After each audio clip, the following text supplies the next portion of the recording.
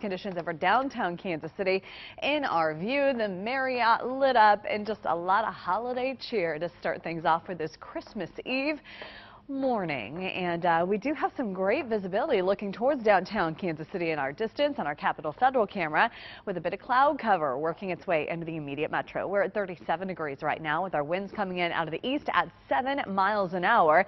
All of our temperatures have been warming over the last couple of hours, and this is great news. We have a little burst of moisture that I'm expecting across our area for today, but with temperatures in the middle to upper 30s, I'm not anticipating that we're going to have any issues in terms of slick travel for this morning. We're at 36 in Lee Summit, 37 in Liberty, the same in Olathe, and pretty close to that for Shawnee as well. Across our region up to St. Joe, a bit cooler here north along I-29 into the Missouri-Iowa border is where you have more issues in terms of potentially a few areas of snowflakes mixing in. But for the bulk of our viewing area from Odessa, Warrensburg, where you're at 37, through Paola with 41, it is a mild start to begin this new day. Now, first alert radar showing you have a lot of cloud cover here in the city and a little burst of moisture to our north that I'm keeping an eye on for this morning. The majority of this staying over Nebraska and Iowa, but this will likely clip northeast Kansas, northwest Missouri, and turns us a very light snowfall near Tarkio, Maryville for this morning.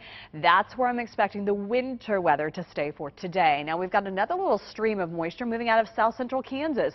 I think this will move across the southern portions of our viewing area this morning. Bottom line, about a 30% chance of that winter mix across our area for today. When I say mix, again, winter weather northwest. This is towards the middle part of the day. Light rainfall here in the city extending through Marshall and Sedalia, but the bulk of us as we're moving into this afternoon and this evening will break through those clouds. Mild conditions expected by 4 to 5, with readings expected in the upper 40s for afternoon highs.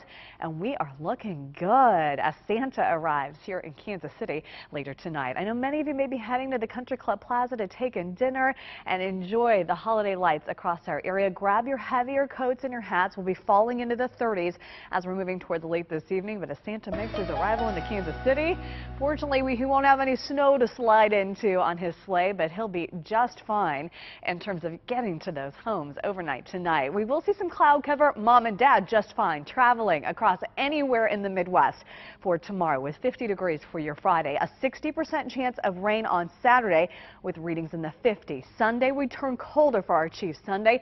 A 40% chance, especially south side of our viewing area, of a winter mix transitioning to light snow Monday and into early Tuesday of next week.